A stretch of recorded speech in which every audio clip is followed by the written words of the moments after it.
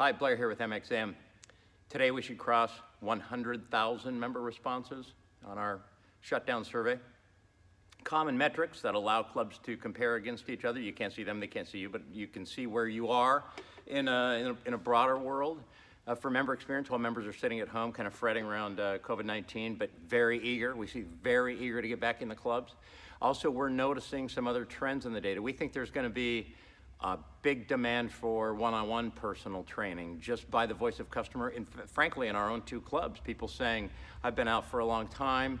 I'm going to have to figure out how to ease back into it. I've never taken a break this long. I've been doing this, but I haven't been lifting weights. I'm going to need some help. That voice is pretty loud just in our own two clubs. And when we look at the data further, we think there's going to be a big demand for one-on-one personal training.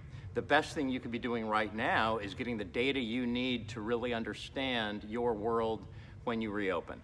And that is getting voice of customer right now. If you're not using this free shutdown survey, do it. And then make sure you're tied into these webinars where some of the club owners that have reopened in other states are sharing their information. And I couldn't be more proud of any industry than this fitness industry and the light speed learning that we see going on from coast to coast, frankly, from country to country.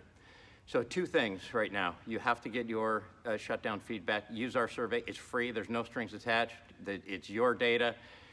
You get to compare to others, and very, very rich analytics in this survey.